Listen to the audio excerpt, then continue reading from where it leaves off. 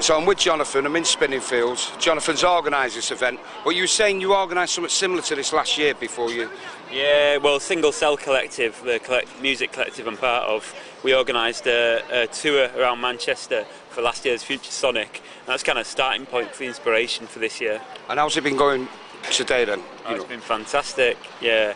We've done about 10, 12 gigs so far. And it's still quite a few to go, yeah? Yeah, long way to go, but there's been some brilliant performances, fantastic, yeah, great music. And regarding the police then, I mean, the police are aware of that this is like, not an illegal thing you're doing, but I mean, have they shown the presence at all? No, the project is, it takes place without permission, without authorisation. And in that sense, it echoes the refugees and asylum seekers that we're working to raise awareness for. So, we haven't got any permission. But everything's been cool. They must know about it, obviously.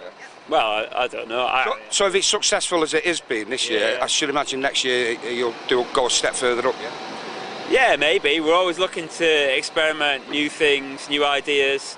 We want to test the city, and we want to explore space here and space for creativity, musicians and artists. So anything that does that, And I believe you're finishing in a pub tonight. Is that open to everyone? Is it? Yeah. We're going to have just like a jam in the Deansgate, which is just down by Beetham Tower.